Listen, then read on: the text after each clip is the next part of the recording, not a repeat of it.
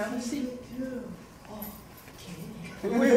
Just stay nice and cozy. Like, come, you want to come sit by mom so she's not sitting by herself? Okay, yeah, sure. And since you're here, we're going to give you a leg. How you doing, babe? Good, good, good. Good to see you.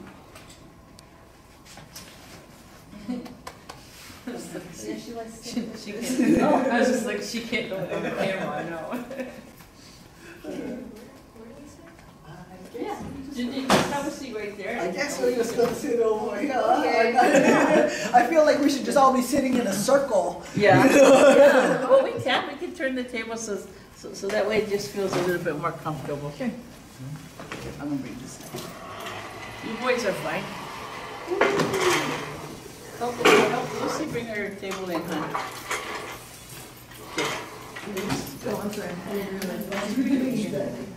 Okay, we just put this stay with this table. The squareness matched the picture. She's more smart, she's gonna.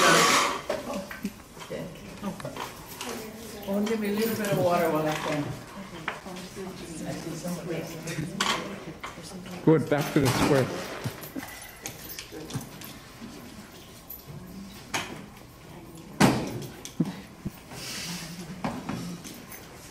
You're good, Mama. You arrived Speaking of filmmaking, no, you arrived 5 seconds after it finished, so only 5 seconds. I know, Late. I know. Good, good. That's good. That's right on. Yeah. Then you know you'll have to catch up with the movie. Oh, go by. Yeah. Okay.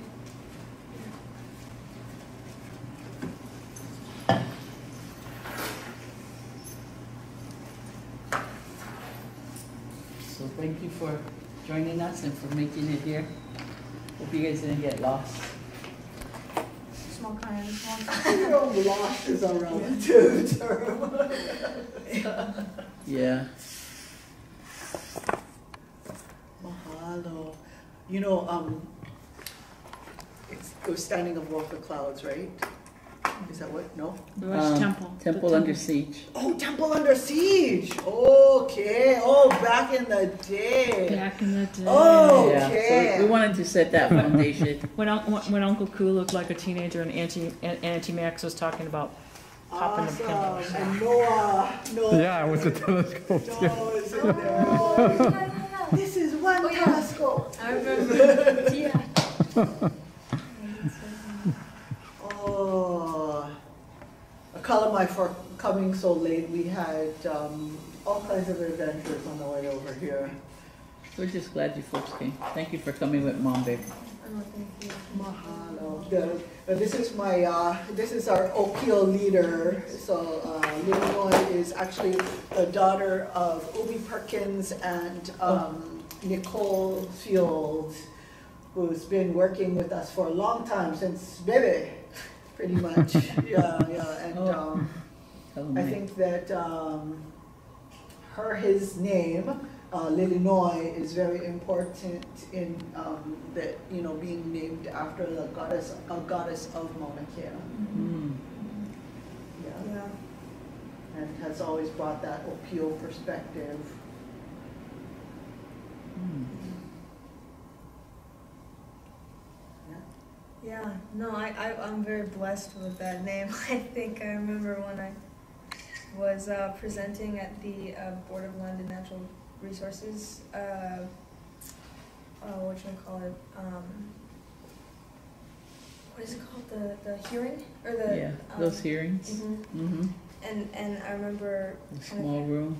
yeah, it was really, really intimidating because they kept kind of having a bit of a power trip over the Hawaiians that showed up, like, who were clearly there to discuss UH's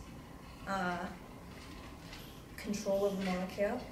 And I remember when I went up to speak to them, I had like a whole script written out, and then I saw on the map that I was looking at Maunakea, I saw like Pūlama, and I just kind of started crying in front of those guys. So it was that was my experience. It was awesome.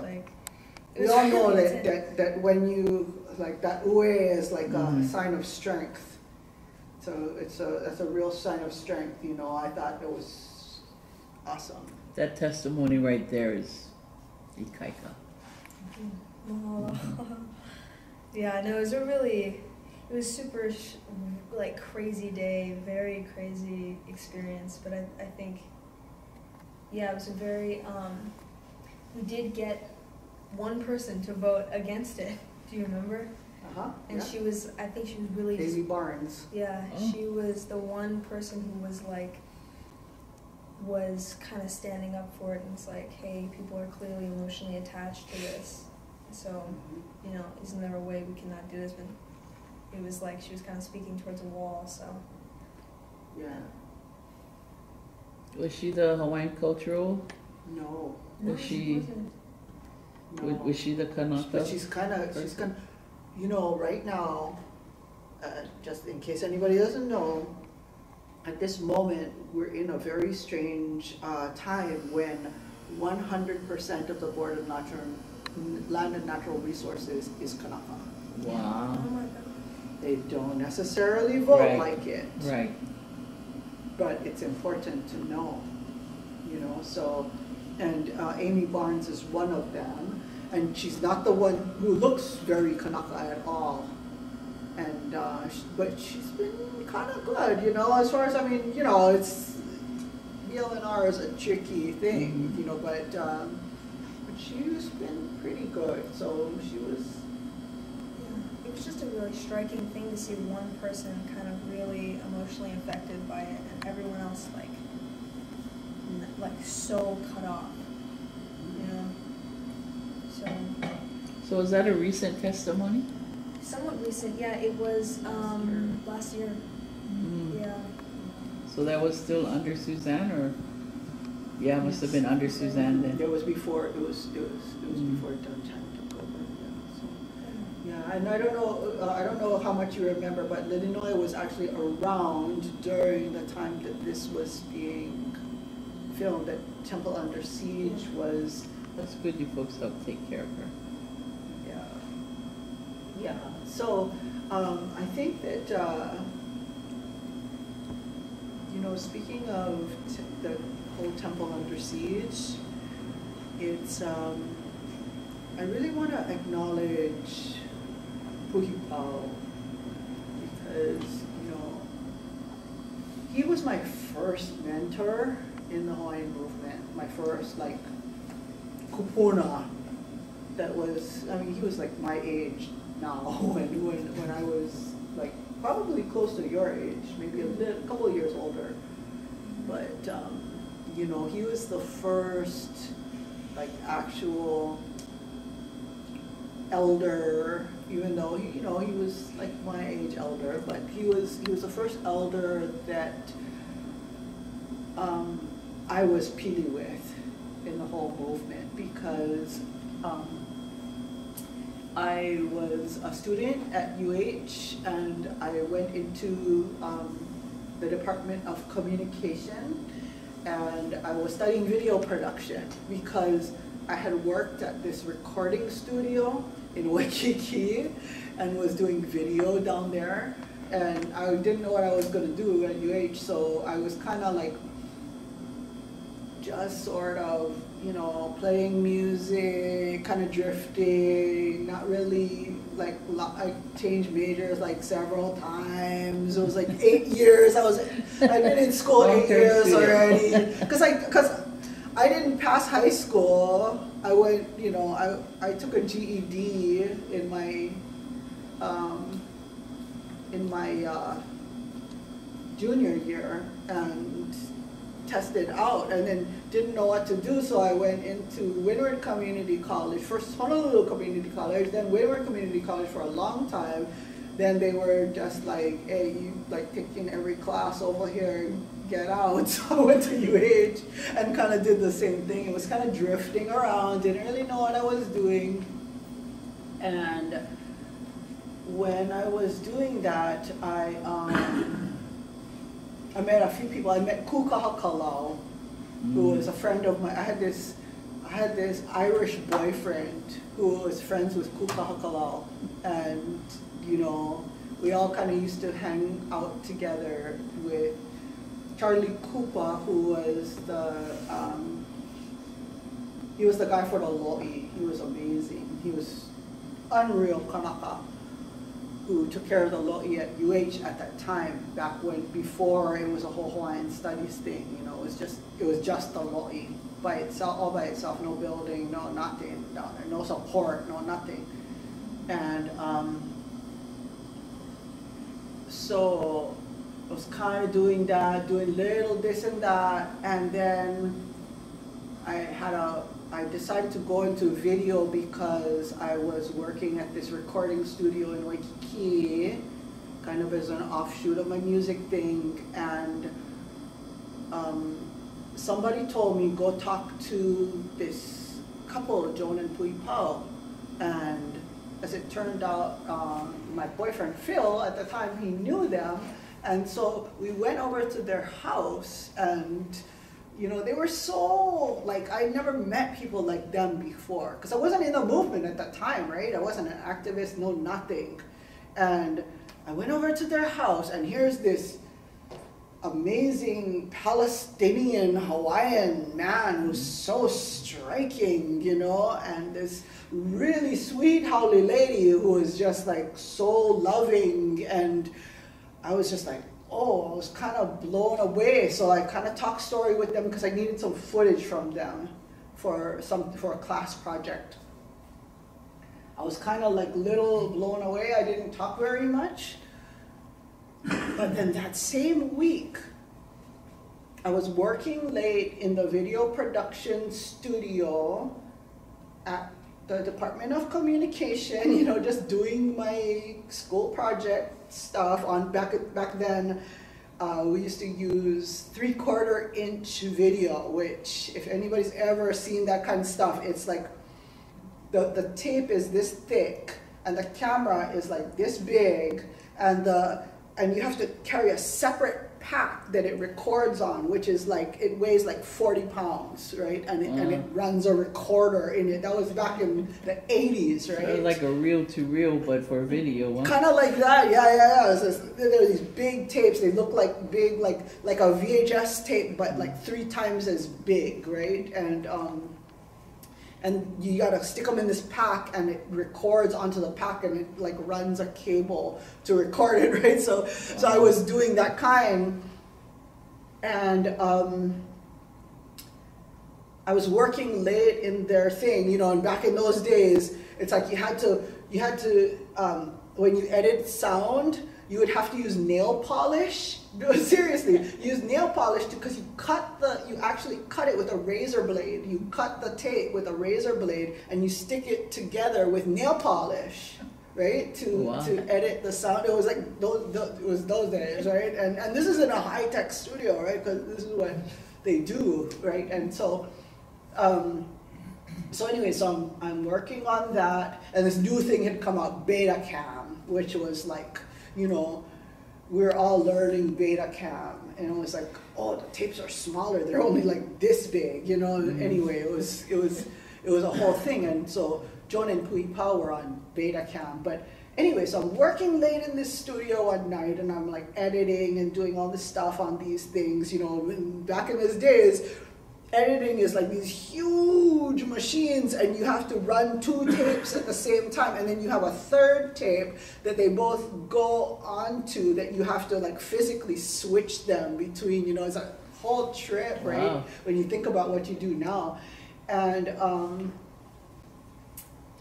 so I'm working there late, and the studio director is kind of like letting me work because she's got work to do. So she's, you know, it's like past hours. Nobody's supposed to be there, but she's got work to do. She knows I got a project to finish, so she let me stay late. It's really late.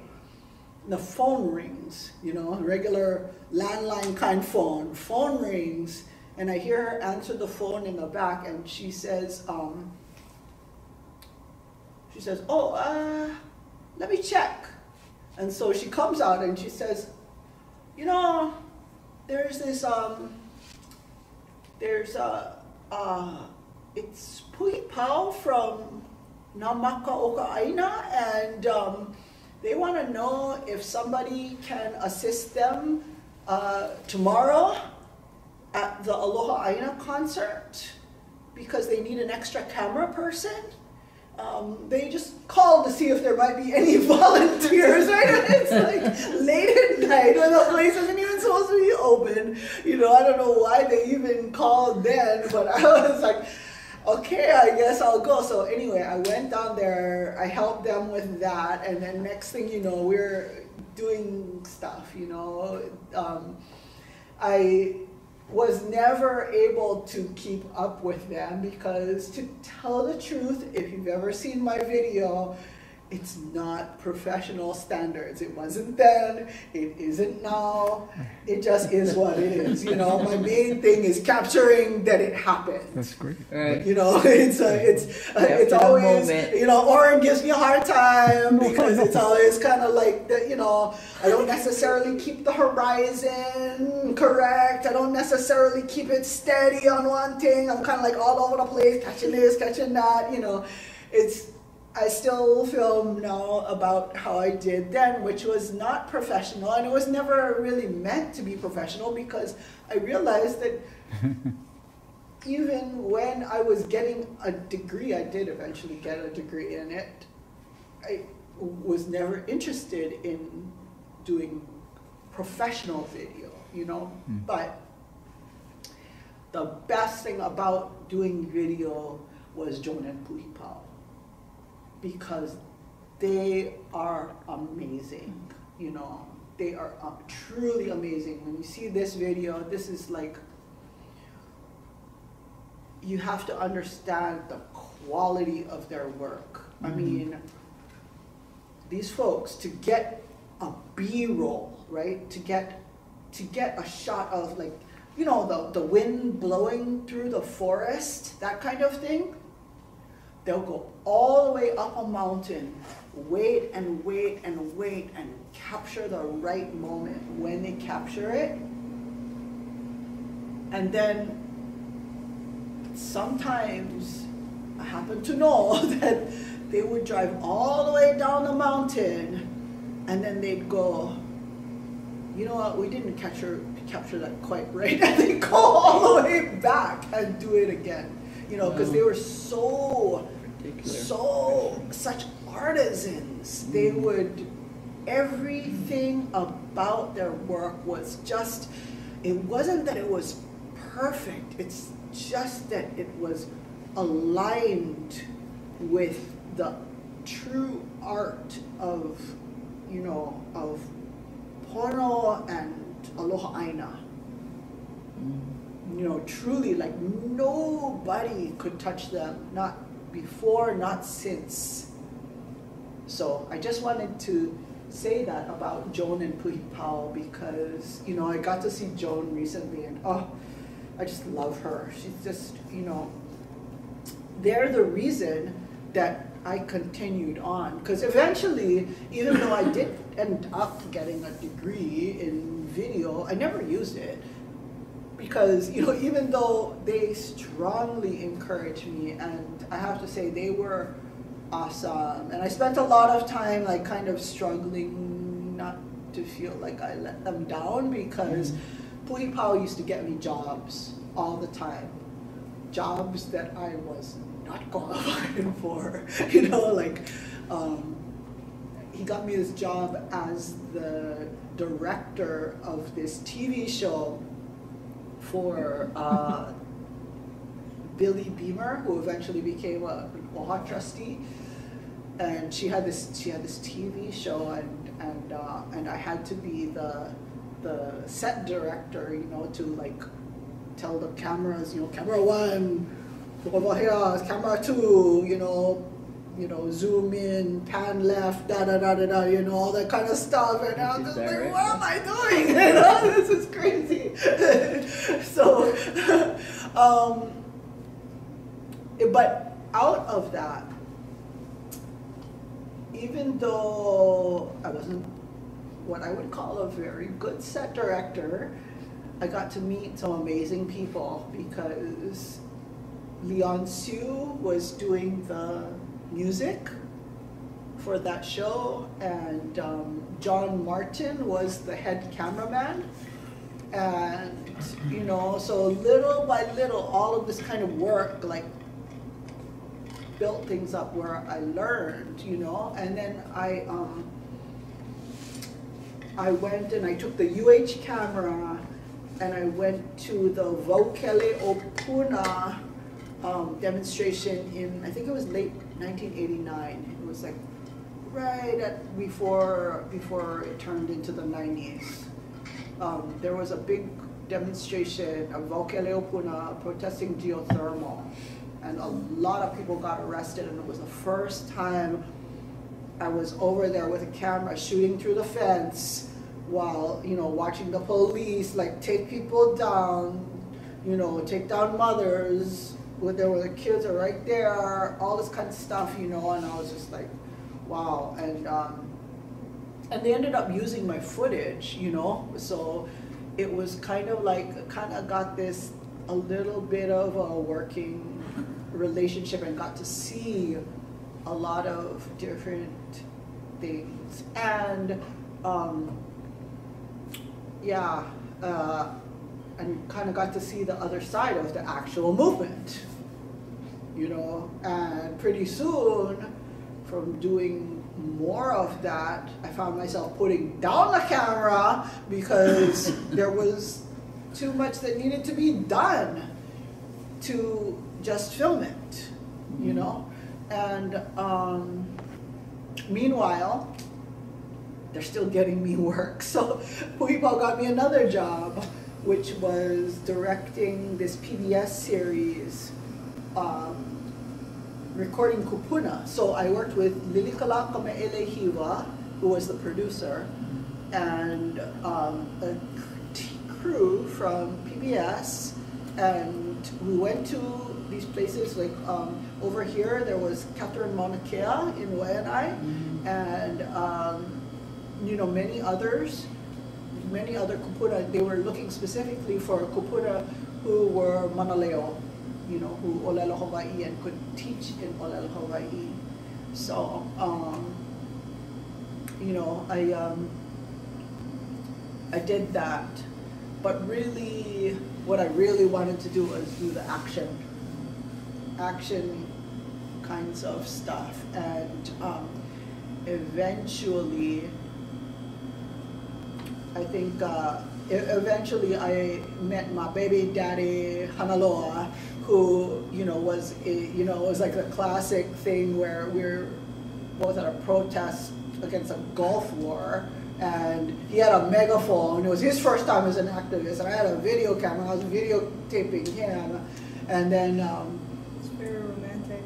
Yeah, and then later Puipo and Joan said, you know, they later on, Puipo said, you know, why don't you teach him to do video? So then I did, and so he was doing video. We were both doing video, and so we did it on a lot of stuff. But then in 1992, there was the action at Iulai Palace when they were arrested. Hanaloa, Kekailo, Kalekoa, Bumpy, and a lot of that crew were all arrested on the steps of the palace, and I videotaped that, right? I was up there on the steps with them videotaping. You can kind of see like a little bit of my footage is in the tribunal video and in Act of War, you know, where they're getting dragged off the steps. And that was the first time I witnessed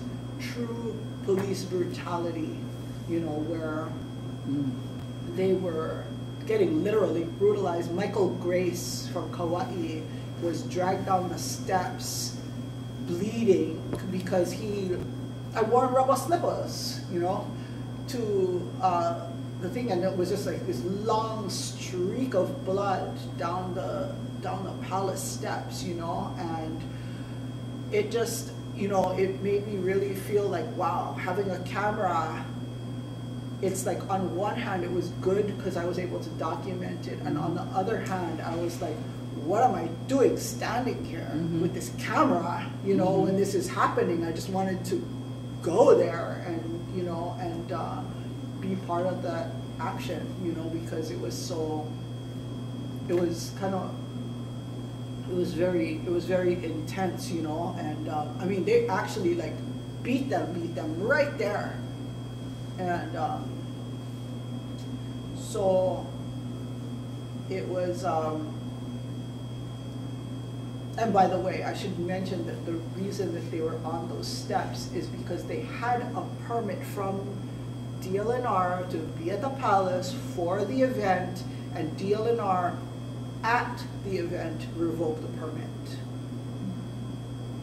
They revoked the permit at the event while the event was at the bandstand.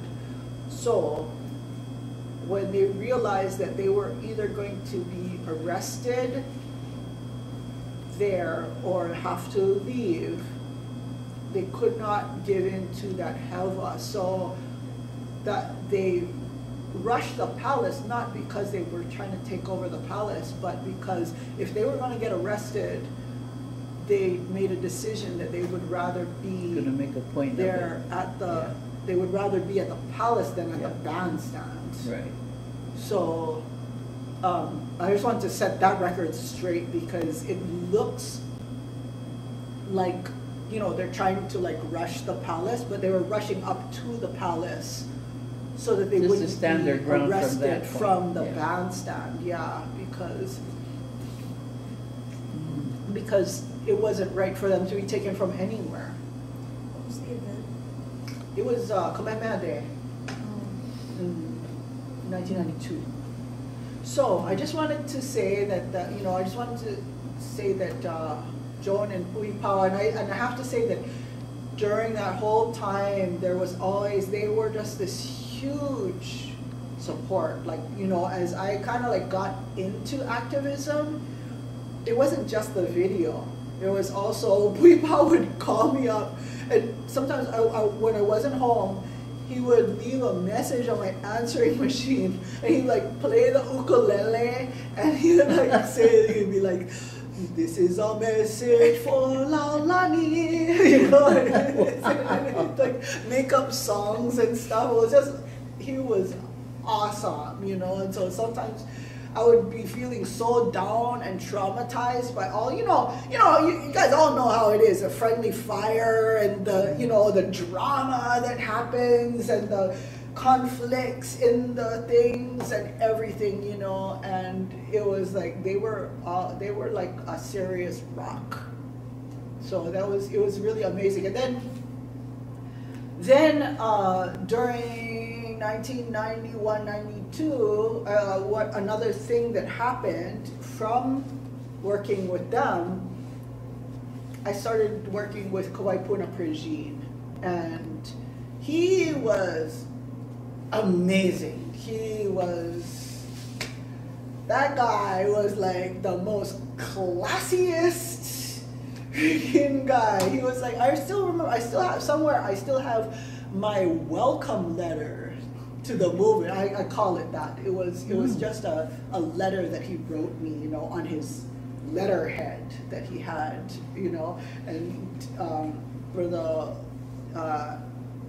Hawaiian Coalition of Native Claims, which he and Liko, well, that was their organization way back, right? Which eventually, ironically, that 501c3 that they started changed its name and is now called Native Hawaiian Legal Corporation. Wow. Yeah, so they still got Liko's typewriter. He wants his typewriter back. But anyway, so Kawaipuna was like, a lot of people don't realize he was like the force behind a lot of things, you know, like the first landing on Kaho'olawe. He's the one who called everybody who was on that boat up, you know, and got them onto the boat, you know. And he was the one who, he and Liko made the first Sovereign Sunday happen in 1977, you know. Wow. Which was called All Hawaii Stands Together, you know, and then continued, he was the one who continued Sovereign Sundays down at the palace and turned it into Sovereign Sundays from just that one commemoration into that. And so Kawai and Puipau and a third mentor of mine named Kamakahukilani von Olhoffen from Wai'anae. All three of them, they were my very, very close mentors, and all three of them were students of Pilahi Paki. And others, you know, definitely other kupuna too were really important. But Pilahi Paki was very important because she's the one who prophesized that when the world, you know, in its quest for peace, basically when the world falls apart and in its quest for peace, the world will turn to Hawaii because Hawaii has the key, and that key is aloha. You know, that's her famous quote, but she had a lot of, she had a lot of famous sayings and a lot of just a huge knowledge, you know, very powerful kupuna. And so, so all three of them who were my mentors, those mentors were her students. And Kawaipuna passed away very abruptly in 1992 on his birthday, his 49th birthday. Young, then, yeah. Yeah, he was young. You would have thought he was older, but he was only 49.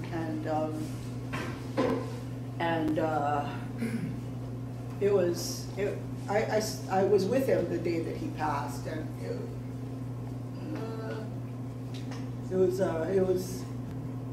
it was an interesting series of events when everything kind of happened down at the little coffee shop that we had, like a little activist hub down there by university. The coffee line, which was eventually taken over and became something else, but what was that? To a yogurt shop. Oh no, well, yeah, the next the building other one. over, yeah. It was taken over by this guy that, they kept the name, but it was definitely a different thing, but it was like a serious kind of activist hub. Anyway, as soon as Kawaipuna died, one day, not too long after that, that was April 1992, and not too long after he had passed away, one day, I go outside of my house and Puipau showed up at my house, and he was wearing a beret. I still remember that he was wearing wearing a full-on beret, you know. And he just looked like a, you know, he was so noble, you know, in his Palestinian, Hawaiian, like, you know, warrior look, you know. And he told myself and Hanaloa that we needed to, first of all, that we needed to take over Kawaipuna's international work, was what he actually asked us to do. Then he said we needed to go to a meeting. And the meeting was at ethnic studies, which at the time, at UH, which was at the time was in these little portables in the back of UH. And that's where we met. Well, we had met before, but where we got to know Kikuni Blaisdell, because it was his kapakau kau, which then morphed into the Ho'okolo Nui Komike, which was the basically putting together the People's International Tribunal.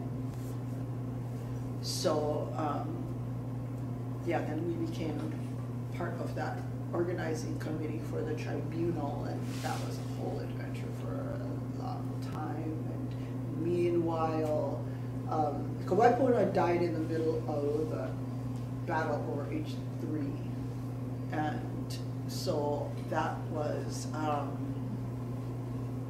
yeah, it was rough. And intense, but anyway, so in later in 1990, in April 1992, it was like things happened so fast, because April 5th was when the Wai'anae, again, Kōwaipuna was like, he was this background instigator for so many things. Like a lot of times he would, he would be on camera sometimes, but not too much. He wasn't a big, like, show up on camera kind of guy. He was always in the back, always making things happen, always like he'd get the money to make things happen. He's the one who, actually the knowledge that we have about what happened during the overthrow, I mean, everybody thinks it's just like regular history, but at the time, people didn't know that stuff. And he got a big grant and got, and sent Melody McKenzie and John Van Dyke to Washington, D.C. to do the research, and they brought the research back, and that 1977 First Sovereign Sunday was #1. It was the first, the thing was called, the event was called All Hawaii Stand Together. It was where Liko's song was released, the first time it was played in public, with George Helm, Harry Kunihi Mitchell, Juana Salazar, and just like a lot of those guys, right? Randy Kalahiki, and a lot of these guys, and Kōwaipuna. And it also was the place where they released the information on what had actually happened over the overthrow, which is now is like common knowledge, right? But people didn't know it. People didn't have that information. That was where it came out, right? Mm-hmm. So anyway, so after that, so he was like the force behind that. Him and Biko, but he was the force behind that. And then behind Kaho'olawe, behind the actual going on to Kaho'olawe. And then he was also the force behind what happened in Halawa Valley, because his friend Barry Nakamura, who's like, Barry is this, like, I think he's in this movie, wasn't he? I think maybe, no, maybe it was in the other one.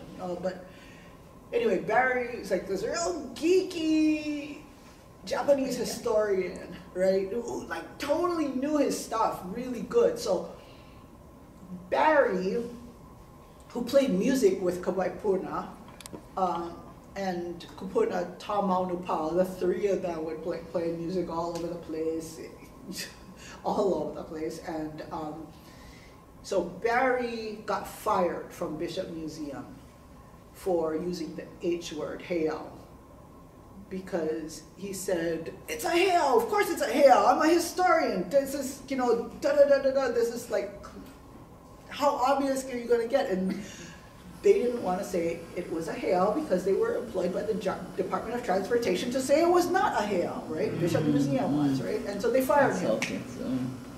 And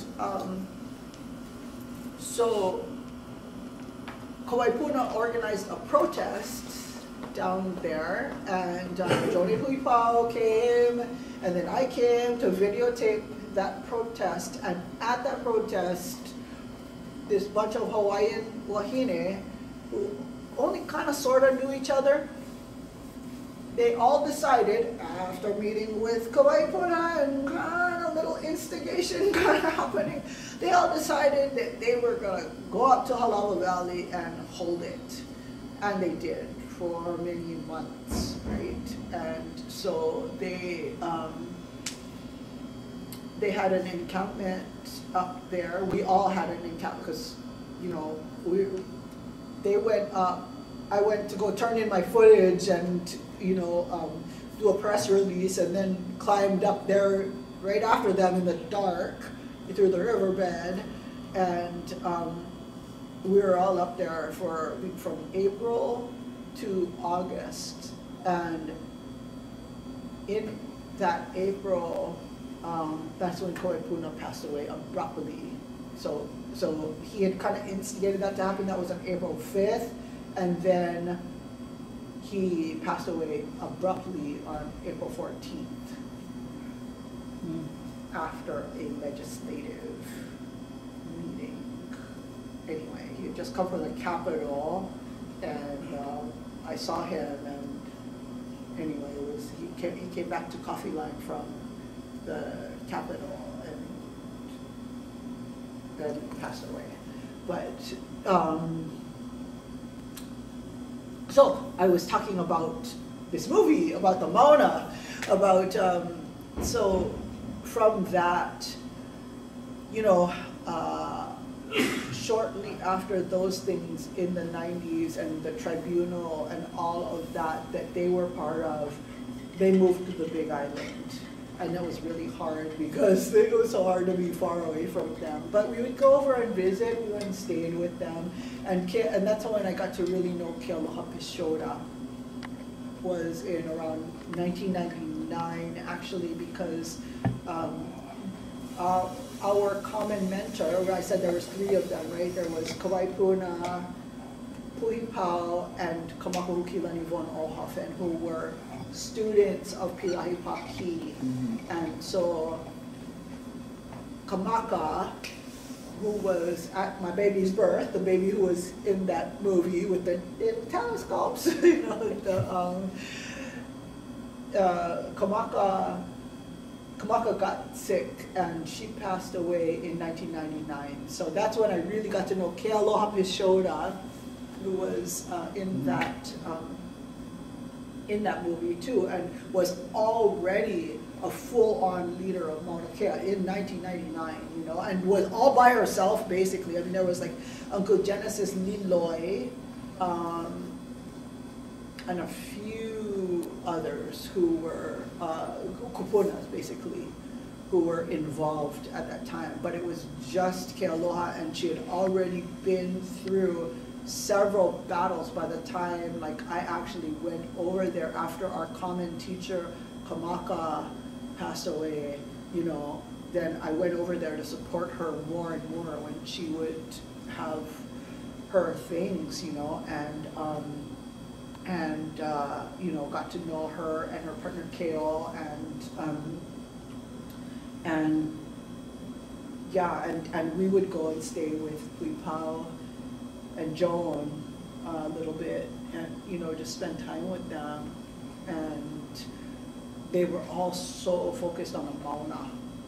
You know, it's just such a huge thing. Even then, and there was no even talk of TMT. There's no concept of it, and that's kind of really important, because when it first came up, the first time it was mentioned, we thought it was nuts. We thought they gotta be kidding. They're not gonna actually try to build this. It's crazy, you know. They wouldn't do that, right? I mean, it's like you're talking about something that's like 2 football fields big. 2 stories high. That's insane. We thought it was just like they were just pupule and just, you know, I mean, we still kind of think they're pupule, but you know, we thought it was just one of these things that people had this idea, and then that they would not follow through. At least I did. When did that buzz started? 2000. This was 2003, right? When the outrigger, the Keck telescopes. Most of the footage in here was from 2003, I believe, because that hearing that is on the video is largely 2003-ish, right? So I would say it was around 2006, I want to say, when do you guys know time-wise? 2010 is when I put in for the initial. Where was it? 2010, I think was when. Oh, 2010, when they actually filed the the CDP, thing. yeah, when they were filing. Yeah. So I would say it's around 2006 when we first heard the word of it, right? And I don't want to say that we didn't take it. Kealoha knew it was going to be a thing, right? I didn't think they would actually keep trying, because they sent, it was 2010 when Peter Adler's report, was that the, okay, so they hired this, this guy, Peter Adler, who was like a really well-known mediator in Honolulu, and they hired him to do this report to see about the feasibility of TMT. And he interviewed Aloha, and she told me she was going to this interview, and I told, I kind of told her, just, so you're gonna tell them that the Kanaka are gonna kick their ass, right? Just like you're just gonna tell them straight up, right? That it ain't gonna work. They're not gonna build this thing because it's, they don't have any hope of doing that because the people will stop them. And she did tell them that. She totally said it loud and clear and was in the record.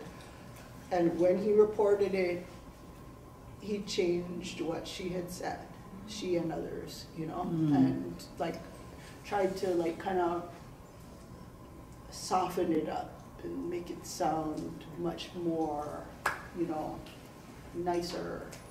And that was a very expensive mistake on Mr. Adler's part for TMT.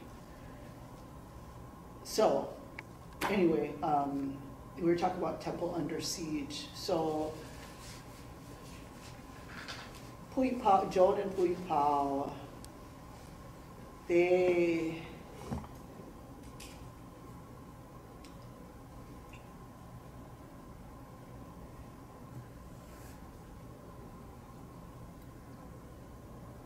carried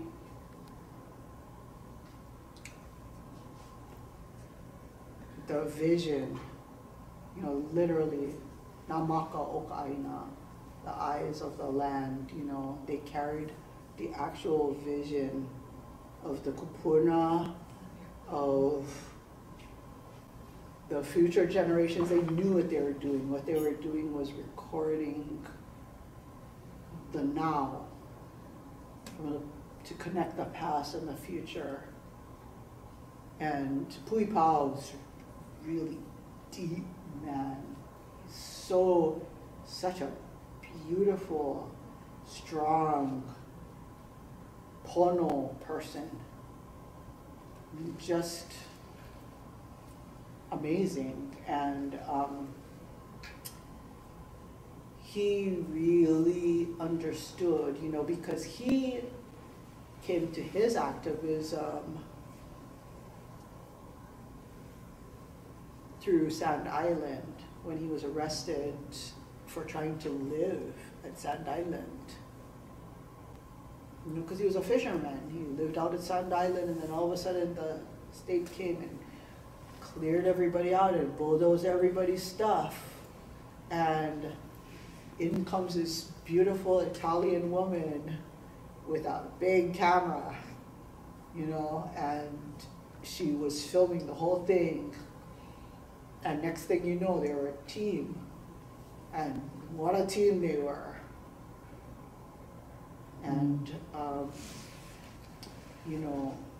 so I think that it's important to see that, they really represent like this whole balance of so many things that makes up what our movement is.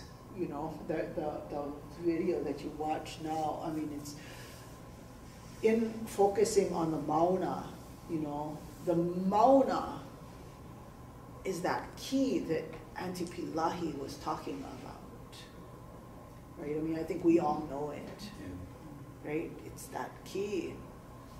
Auntie Pilahi Paki, who was the teacher of Puipao and Kuwaipuna and Kamakuhukilani, she talked about that key of Aloha that will unlock world peace, that can unlock world peace. And there it is. It's there on the Mauna. And that's why they stayed very close to the Mauna. You know, it's the temple. It's the temple. You know, the whole thing is this sacred place on which the highest prayers, I mean, it's not just that it's the highest point in the entire Pacific Ocean, which is the largest object on Earth, right? Not just because of that. It's because it carries these prayers that are like so sacred, and it, you know, whereas, you know, Mauna Loa is, that's Pele's territory, right? And there's all this, like, you know, creation, different kind of creation, right? Creation of the āina and all of the drama and all of the, you know, sometimes violence, you know, all of that happens on that mountain, right? And here, right next to it, there's silence. That's one thing Kealoha always used to say, is that, you know, the prayer for the Mauna, more than any other prayer, is silence. And it's true that it's right there, but within that silence is everything. You know, it's creation. It's a silence that creates. So I think that it's really important in this temple under siege. It's really important to understand that that's the idea that people had at that time when this was being made, and also in our time when this whole movement has been made, has been about carrying that prayer forward. The key of aloha, you know, and the harmonization, the one of the things Kamaka Hukilani used to always talk about, and she would do this a little bit with Pilaki Paki, and partly on her own thing, was the sound, because from silence you have sound. You can learn sound, right? From darkness you can learn stars and light and time, and the sound, whether it's the sound of a voice, sound of poo, you know, the resonance is what carries that, you know. So there's a resonance to the silence itself, and then there's a resonance to all of these things. So anyway, I've been kind of talking a long time, but I did want to just share those things as a background to the temple under siege, because I think that it's important, you know, to know a little bit about the context of the filmmakers and their power, that they're more than filmmakers. They are more than filmmakers. They're, you know, agents of the grand artiste, as Kamaka used to say, you know, they're agents of aloha. I think that was great. I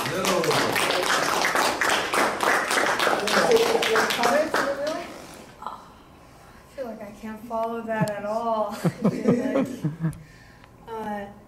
Just that I feel really blessed I just feel blessed to be here right now and kind of hear this kind of stuff, to know where my generation is gonna go with this fight, you know what I mean? With this, like, Aloha warrior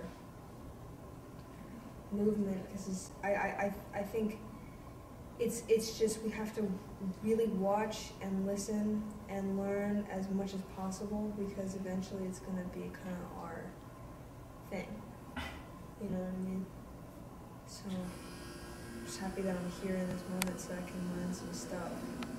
So That's Maikai, but you know, one of the fortunate things is because of Puhipau and Joan folks and everybody since and before them, you folks are more empowered because you're more informed.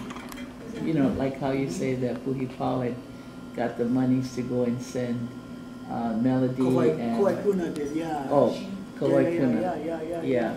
So to go and get that, so things that we take for granted, you know, and like we tell the kids, it's like, well, you know, it wasn't always like that. You know, so they get to just walk the path that was set. You know, somebody else had to clear that path for them.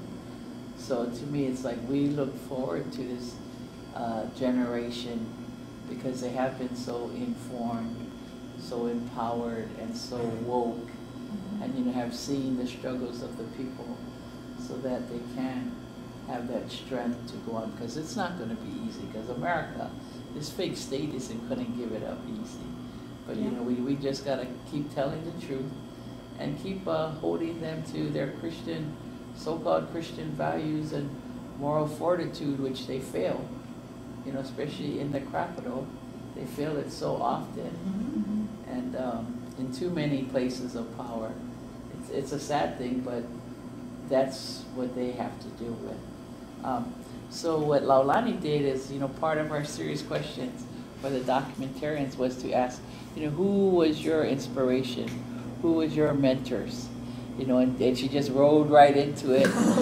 and you know, so, you know, what inspired you besides that and help you to choose where you're going to spend your time? Because, you know, there's so many fires, and even today there's so many fires all over the place that it's hard to figure out who's going to do what and who's going where. So you just have to try and make your best decisions, right? And for me, I always saw you in front of the camera. I didn't even realize that you had your degree until Oren had shared that. And I was like, wow, really? I only see her in front of the camera.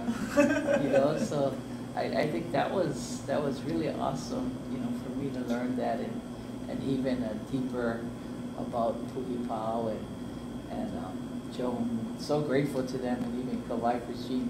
I've only heard the name, you know. I'm sure I'm aware of some things, but I haven't made that connection. And the third person, Kamaka Hukilani von Olhoffen. Her brother still lives in Wai'anae Valley. Von Junior. Olhoffen. Yeah. Wow. Yeah. It's my own neighbor somewhere up there. Yeah. They're classic family.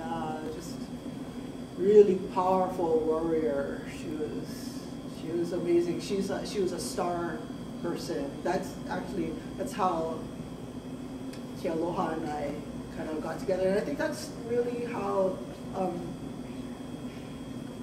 she's one of the people who like really was focused on Maunakea early on, and she was very close to Puhipau. So yeah, she was amazing. What I found interesting was that for many people, you know, when the TNT thing came up, it was as if it was a reaction, you know, to something that's current in the news. But to hear from you that the thoughts about the threat, the Mauna, was many more years earlier. I didn't know that. So you cannot say that these are just people reacting. Yeah. That was insight that I got. You know, so I'll try and frame it like this. So I can definitely see how Aloha, kapu Aloha, like how it changed the world, right? At least for us in Maunakea, right? And I've been familiar with Kumu Pilahi's message, you know, for a very long time. And after seeing it happen, I really do believe that prophecy that she shared will come true. I don't know, and so I'm gonna ask if you feel comfortable speaking to Kumu Pilahi's teachings, right? I don't feel that it's always going to look peaceful. Like, in our strictest code of conduct, when all else fails, like, we might inflict violence on ourselves and die, right, in order to make change. Do you think that an action so drastic would fit in Kumu Pilahi's vision or in her teachings? Wow, okay.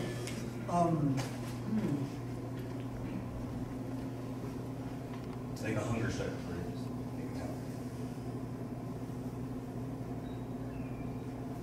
No.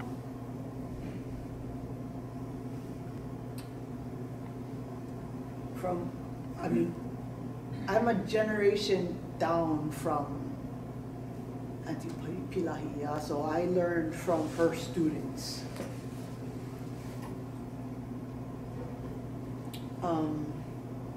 And definitely one of those students, I'm gonna say straight up, died in battle. You know.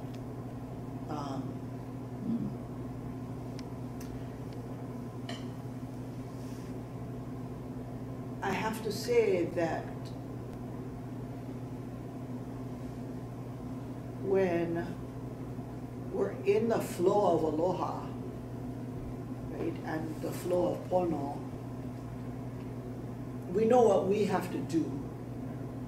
And sometimes it leads to things that are hard, for sure. I don't think it's up to us what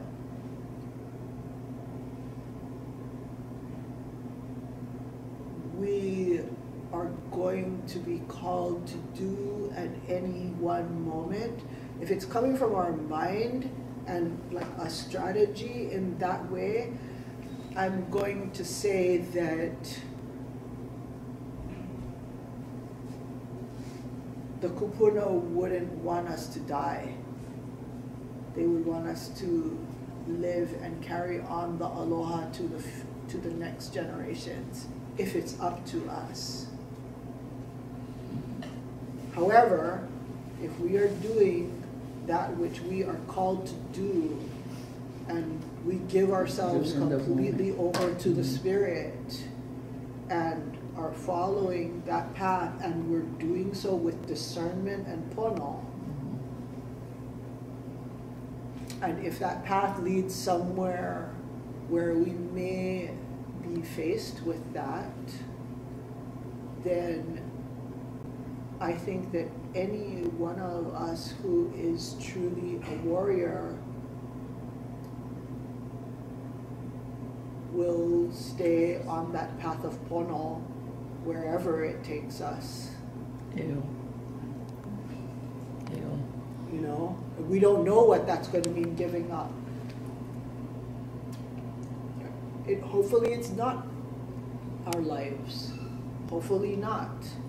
You know, it's not what the kupuna want. They don't want to lose us, because each one of us is very valuable, and part of being the key to peace, of aloha, being that key to peace on this earth, means it's time for the killing to stop. And that means killing ourselves too. You know, so that is important, you know, that it takes a lot of faith to go beyond the idea that we're going to have to use violent force, even if that violence is against ourselves, that we're going to have to use violent force to make things right, because that idea is where war comes from, right? That's where all of this destruction comes from. It comes from that idea that rather than me being in the place of pono that the Spirit puts me, and you being in the place of pono that the Spirit puts you, and you being in the place of pono where the Spirit puts you, so that we're all here together, right? Instead of being in that place, it's that place of we're gonna make something happen, whether, you know,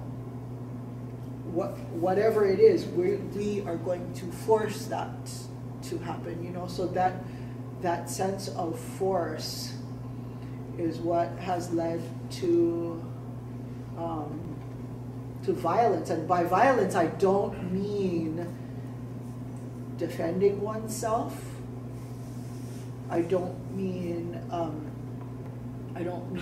not being angry, you know, because self-defense and anger in a certain balance, if they're in a certain balance, they're part of that.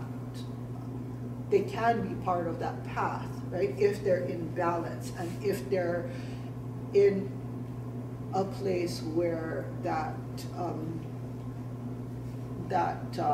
pono, that greater pono and greater aloha is manifested. But I think we saw on the Mauna, right? On the Mauna, we saw what it really takes, right? That's it right there. That's what these guys have been saying. That's what Pui Pao was telling me on the phone on that message machine. You know, it's what Kawaipuna said. It's what they've all, what everybody has been saying is that we have that key. We have it inside of us. We can stop any bulldozer. We can stop the entire military. We can stop any destruction. We can turn it around. But in order for us to do that, we have to accept what that's actually going to take. Yeah. And what that's actually going to take is a whole lot of stuff. You know, it's a whole lot of making things right with people so that you can stand together. You know, it's going to take a whole lot of educating ourselves so that we have the tools when we're ready, when that stand does happen. We got what it takes. We have the experience, we have the skill, we have the knowledge. You know, that's what a warrior now is, you know, is to have all of those things. Those are our weapons, those are our tools, is to have the words when the right words are needed, to have the music in some cases when the music is needed, to have the chants, to have the have a video, you know, like this film, to have all of those pieces, to have the opio, to have the kupuna, to have all of it, right?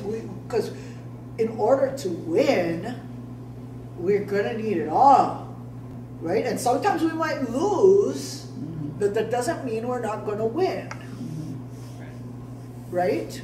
Yeah, exactly. And I think that's, I don't know if that's an answer to the question, but I think that's. I mean, I was just thinking of like aloha, like in essence is like the giving of one's life, right?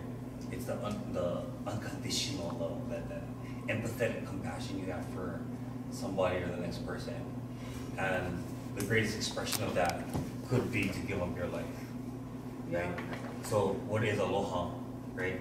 You know, and we could go down her acronym, and then we could take the esoteric meaning of it too.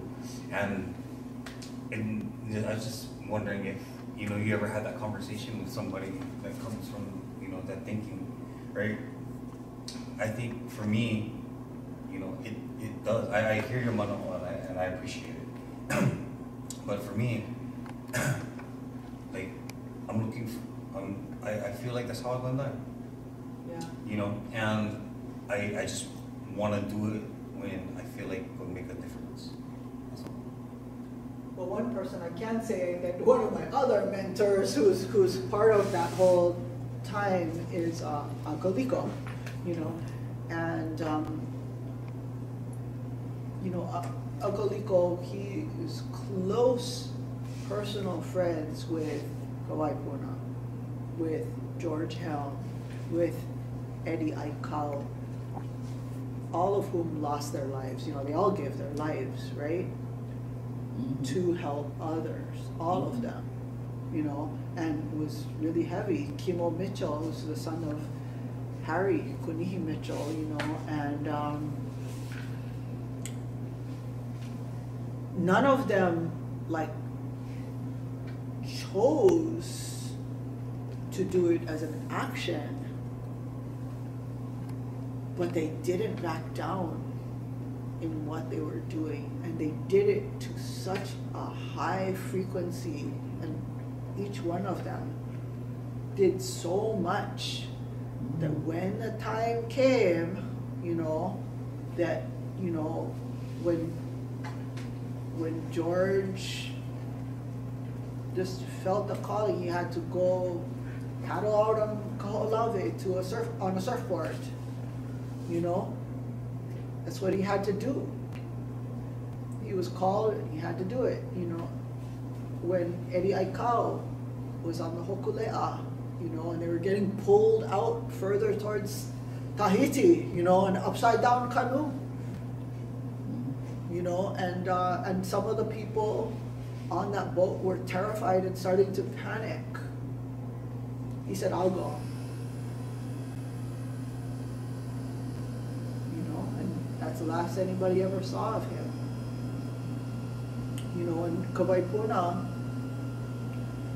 it was just one hearing, one action after another, after another, after another, after another. What actually killed him? I cannot say. I was there, but I still can't say what it was. I know that a day before, a day and a half before, he'd gone up to the big hole that was to become the H3 tunnel, and he did something up there, and he was never quite the same after that. I know that. I know that an hour before he was, maybe a couple hours before, maybe a few hours. When I saw him, he was sitting in a chair at coffee line with Setsu Okubo's little dog, watching the McNeil Lehrer report on the old TV we had at coffee line, you know, and didn't want anything to eat, which he'd never did before. And he looked all beautiful. He was like, oh, I was like, oh, did he brush his hair? I think he brushed his hair. Oh my God. You know, he was all like radiant and he was literally glowing. It was like, what is that? We were just kind of like, what is that? But then we left, and an hour later they found him in the bathroom, you know, and so I'm just saying, I don't think it was something where he made a choice to like give up his life, nor did George Helm, nor did Eddie Aikau, nor did many of the others, you know. Kahale Smith maybe, yeah. But, you know, but by following their path, they were the ones who were chosen for that. It's not for us to choose. I guess that's the idea. I think I have it's not for us to take life, whether it's our own or anybody else's. I wish we could go on, but we're already like 10 minutes past our time. So I want to thank you folks for coming. August 7th, we're going to come back and we're going to have the attorney perspectives of the Maunakea. But again, it's not limited to the Mauna, but that is what has called us together, as it did when we went up there. So we're glad to host the KөөKULU Maunakea series exhibition here, so but we're also gonna expand on the Wai'anae. So August 7th will be our next get together. So Capella, Julian, bring your friends. Do come back again. The pictures are going up too, and the pictures Yes. are gonna be available when we're open from 8 in the morning until 4:30, and anybody can come in for that as well. Yeah. So this is an ongoing exhibition, but it'll be about every other week is when we'll have the lecture series. But yes, the exhibition is available, and we will be looking forward more to our digital exhibition. We're just waiting on some submissions or more submissions. Yeah, so I want to thank Lucy and thank you, Danny, for letting us stay a little bit longer. And for everybody for coming out, especially you folks. Mahalo. So if everybody can help me clean up. Start with putting the tables back.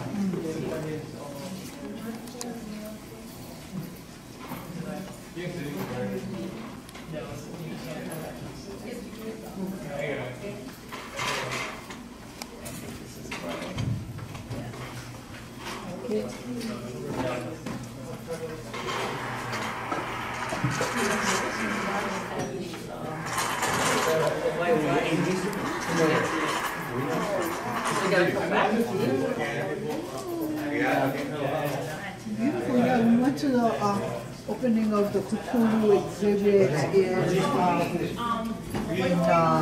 whatchamacallit. Oh, boy, I wish we would have had more time to do some music. I just need to put the table back. Okay, which one we're going? This one? Yeah. Okay.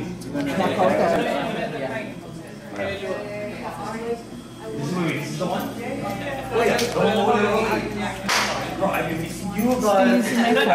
Oh no, I'll give it to you, didn't I? You do. Hi. Let me look. Hold on. Let me close up the stream.